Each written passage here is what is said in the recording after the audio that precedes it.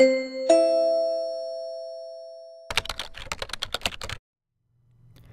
guys, Steve Harris here with MuseThemes.com. We have an exciting new widget for you today called the Pick a Date widget. So what this does is it allows you to kind of tie into a standard Muse contact form and build in a date or time picker. So you can see on our sample site here, we have a free consultation form, just a very simple one at the bottom. And if I mouse over, choose a date, and click on it, we get this really kind of stylish animated pop-up that comes up. We can navigate through a calendar here and select a date. And when we do that, the date appears in that field, and we can hit send, which of course sends your contact form to whatever location you've selected. So that's how Pick a Date works. It's really cool because it ties into the existing contact form, and you don't really need to change your workflow or embed third-party systems or anything like that. So let me jump into Muse and show you how this works. The first thing we'll do on our Muse canvas here is, of course, build a simple contact form. So I'll just go into our Muse widget library and drag out a simple contact form just like that, okay? And now, because we have this option called Edit Together turned on, and we'll need to turn that off later on, I suggest you style your form first.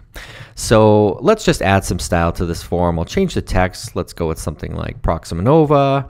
I'll change the form field text to be a little bit smaller, and maybe let's go with Proxima Nova black. I'll turn the italics off. Ooh, black's a little too heavy. Let's just go with the semi-bold. Okay, perfect. And I'm also going to move our submit button down out of the way. I need some more fields in there. So let's also change that to Proxima Nova. We'll go semi-bold. And let's change the outline on that. Let's go with, I'm going to add our orange here. Okay, perfect. Just like that. So there. Now let's say that I've finished styling my form and I want to add the date picker in. So how do I do it? So you'll need to download this widget, and when it's in your library panel, you just drag it out on the canvas. And let me close this window so you can see it a little better. And open up the panel here. You can see that it's quite a big panel. So it's almost cutting off on my screen. I'm on a 15-inch MacBook. There is a solution coming down the road for large panels, and we're waiting for that to come out now. However, in the meantime, if you can't see all the options on this panel, we always recommend you up your screen resolution if you can, so that you can see all the options. So at the very top of this panel, it says Enable Date Picker and Enable Time Picker, and it allows you to enter in a graphic style name or option. So what we'll do here is, let's go back to our contact form. I'm going to turn off Edit Together. Okay, and now I want to add a single line text custom field. So let's click plus on there. So that added this next field. I'm going to give this field a name. Let's just go with choose a date, like that. Perfect. And I'm going to change the text in here just to say date. There. Okay. So now what I need to do is apply a graphic style to this field. Now you need to make sure to be careful here, because if you select on it once, you get this whole block, which you can see up in the top left, it says form field. We want to click again there so that we actually get the text input field. And you can make sure up in the left here it says that as well. So once you have the text input field selected, then you can go to the graphic styles panel, create a new graphic style. I'm going to call it date and click OK. There. So now you've applied a style to that field. Now if we go back to our widget panel here, up at the top where we have Enable Date Picker, we can select or enter in the name of the graphic style we've just created. Now it's already pre-filled with date, so we actually don't need to do anything else here. I'm going to turn off the time picker for now since we haven't set one up. And below that, we have just all of the options for kind of formatting the date, the styling of our calendar, etc. So let me go ahead and preview this in the browser so we can make sure it's working. Okay, so we have our contact form. If I mouse over the date, we get a button, and if I click on it, the calendar comes up. Perfect. And if I select a date in there, it does fill it in. So this looks to be working really nicely. So let's go back to Muse and let's run through some of these options here. So in the date settings, we have the date format, which is just the way that the date looks. Of course, there's tons of different options there. We have a bunch of checkboxes here where we can set to pre-fill it with today's current date. We can select to close the calendar when you do select a date. And we can turn on and off the ability to hide the month and the year if you just want a specific day selected. Next up, we have start and stop dates to show on the calendar. So if you only want people to select a date within a certain range, let's say you're a bed and breakfast and you're only available for 1 month, then you'd want to set your start date and your end date, let's say, to fill that particular month. Below that, for the time settings, this is only appropriate for the actual time picker component of this, but we can do the same thing. We can have the start time be, let's say, business hours, 8 to 5. Maybe this would be for check-in times.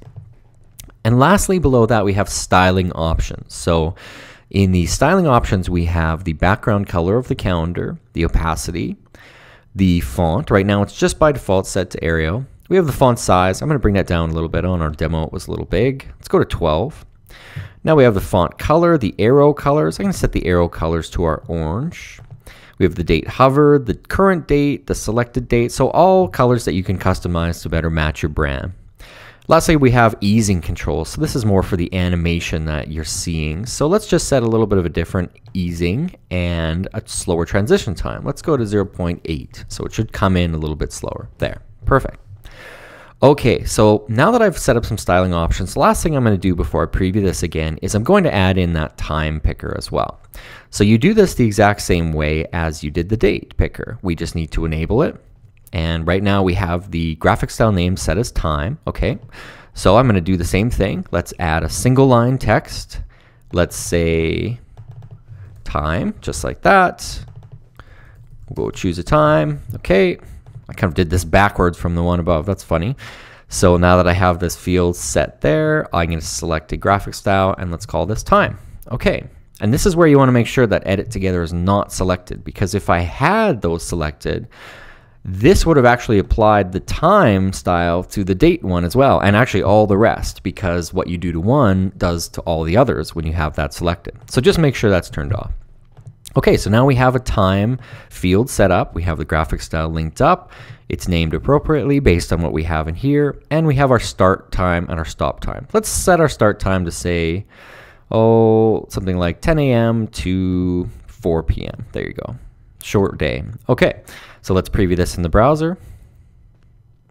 So we have our date. I can select the date. You can see that the font size now is much smaller. Our arrows have changed, all that. Looks good. And then we have the time. So if I mouse over the time, click on it, comes up with a little time window. And if you have a big list of times in here, you can actually scroll this window up and down as needed. So let's select one of those, perfect. Now when you receive the contact form for this, it's just going to say custom field and it will show the date, and then same thing, custom field, and it will show the time. So that's how the date and time picker works. I hope you like this widget. We thought it was really clever and really cool, and a really stylish way to add this into a somewhat basic contact form. If you have any questions or concerns, please don't hesitate to give us a shout. Thanks again for watching, and best of luck. Cheers.